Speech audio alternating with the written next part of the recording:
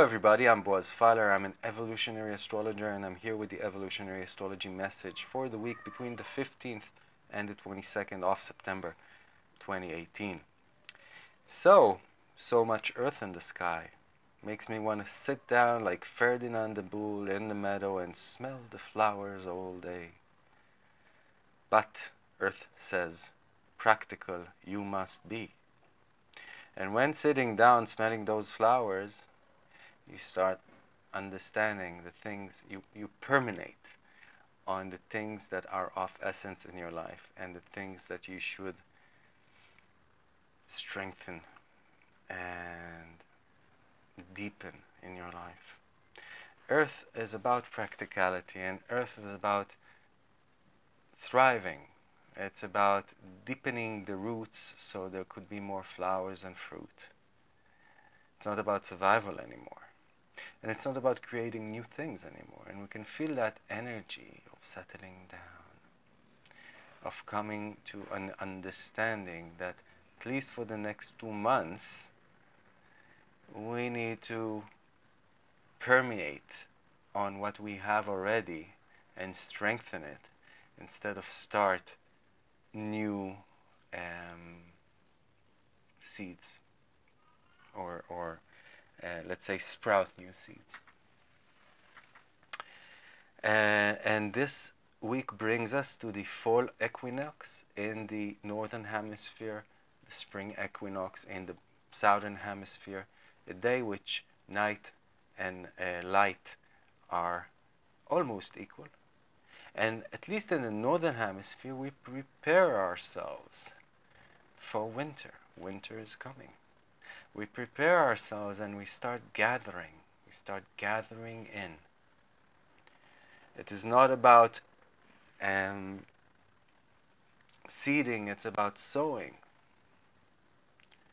It's about feeding the bonds. It's about making everything ready towards the darkness and the cold. And if we are in the Southern Hemisphere and we are preparing for great fruitfulness to arrive after the cold has left, we are preparing for the new blossoms of life to re-enliven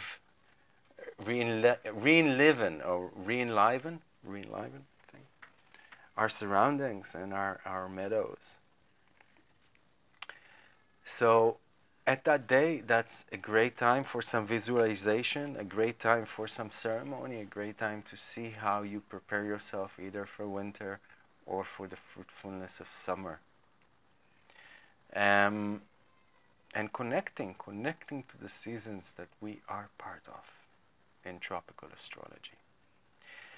Okay, down to the weekdays. Saturday, the 15th, energetic morning. I'm talking in Central European time. If you are in the Pacific, it's 9 hours ahead. If you are in the East Coast, it's 9 hours back of the United States. Hope you guys are all okay with all that storm that you're having. So, very energetic morning on a Saturday morning. Good time for athletics. Other than that, great day to go outside, weather permitting, and have some kind of adventure. It's not a day to try and work your left brain too hard. 16th, it's a Sunday, and very interesting morning regarding conversations and communication. Could be a little discombobulated and forgetful. Don't be too angry with yourself if you are. It is a Sunday after all.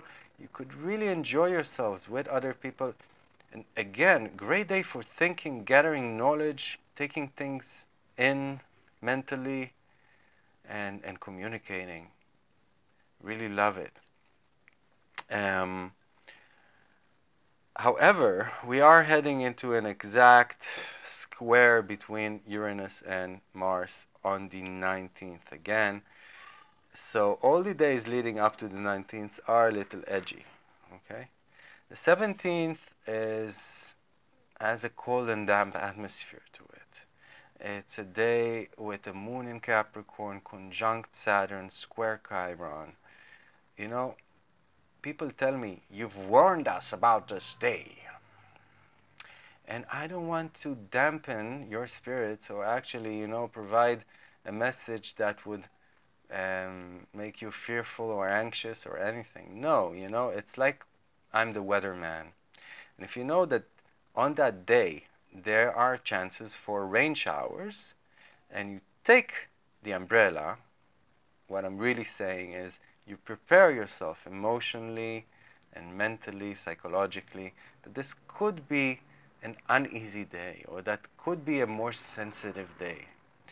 Then if it isn't, you're elated, okay, because you're having a great day, even though you know it's a sensitive day, so that's a good thing, okay? Because it was supposed to be not such a good day and it is, you're having fun. Hello, Georgia. Yes, I'm in the middle of the video. You don't care. You want in. Okay, I'm sure everybody would love to see you. Hello, Georgia. You want to say hello? Bye. Yeah? Tail passing by. Yeah. Anyway, back to business. Georgia, I'm in the middle of the video. Yeah, I don't remember about what I was talking about.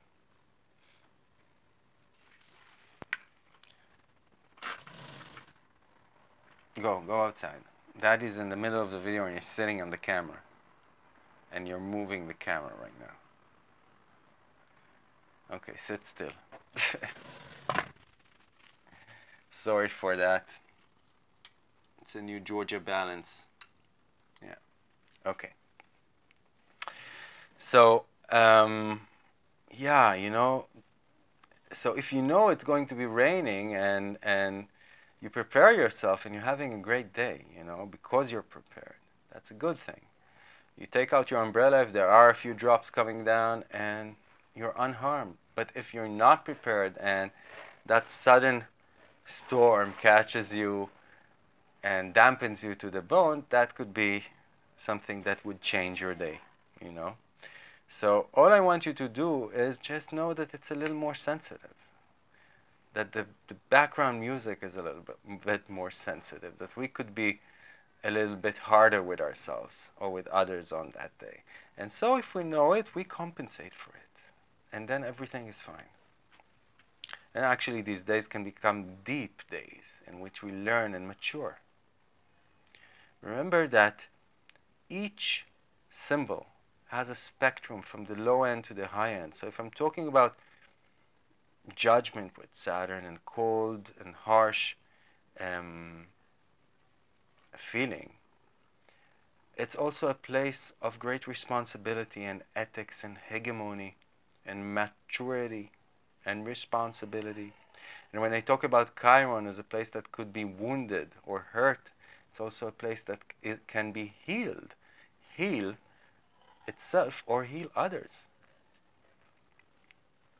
Okay, the 18th, nothing much to say about the 18th. It's leading up to the 19th, in which we have the exact square between Mars and Uranus. So watch your temper. It's a day with the moon conjunct Pluto as well. We could be dramatic, overly dramatic, and overly obsessive about our ideas and make mountains out of molehills. We could dig in too deep when we're not in the right position to do that. We should respect the privacy of others on that day.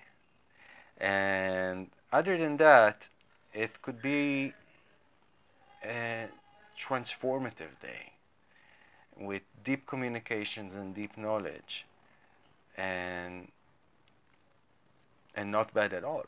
Okay, it depends where we're taking it. And then we have the 20th. The 20th, we could be dealing with a little bit of unfinished business, some karmatic business. The moon is on the descending node. It's conjunct Mars. So again, aggression, temper, needs, and desires are on the table.